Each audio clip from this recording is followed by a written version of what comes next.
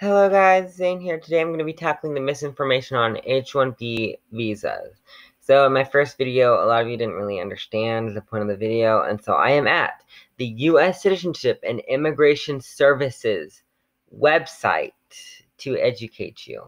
Okay. The H-1B program allows companies in the United States to temporarily employ foreign workers in occupations that require a theoretical and practical application of a body of highly specialized knowledge. This isn't your basic McDonald's job. This isn't majority of the jobs that Americans qualify for. These are top tier jobs that majority of Americans do not qualify for anyways, and that there is a shortage in.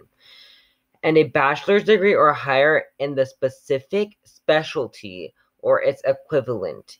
H-1B specialty occupations may include fields such as science, engineering, and information technology, and fields such as teaching and accounting. For more information, okay, that's just for more information.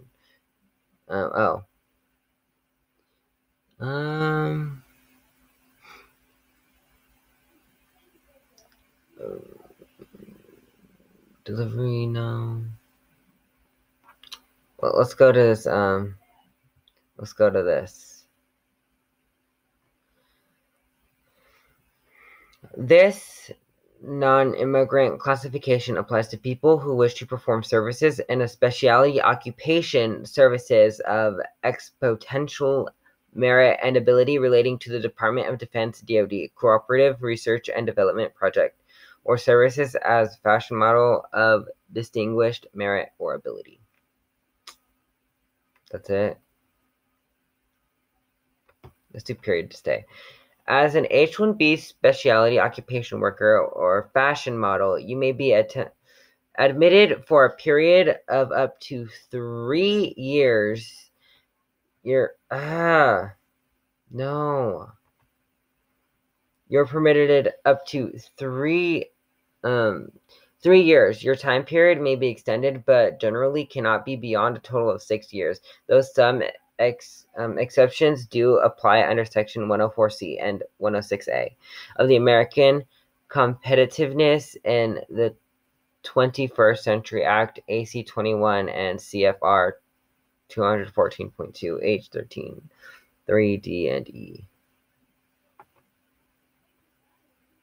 Your employer will be liable for the reasonable cost of your return transportation if your employer terminates your employment before the end of your period of authorized stay. Your employer is not responsible for the cost of your return trip, whatever. More information. Let's go there.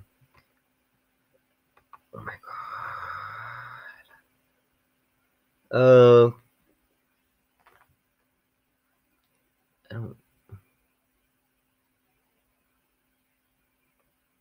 Let's see this one.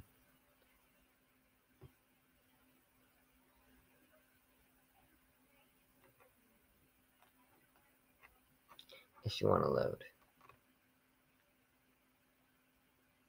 So this isn't your ordinary visa. Your opinion matters. Thank you for visiting our website. You have been selected to participate in a brief customer satisfaction survey. Let us know how we can improve our experience. The survey is designed to measure your entire personal feedback.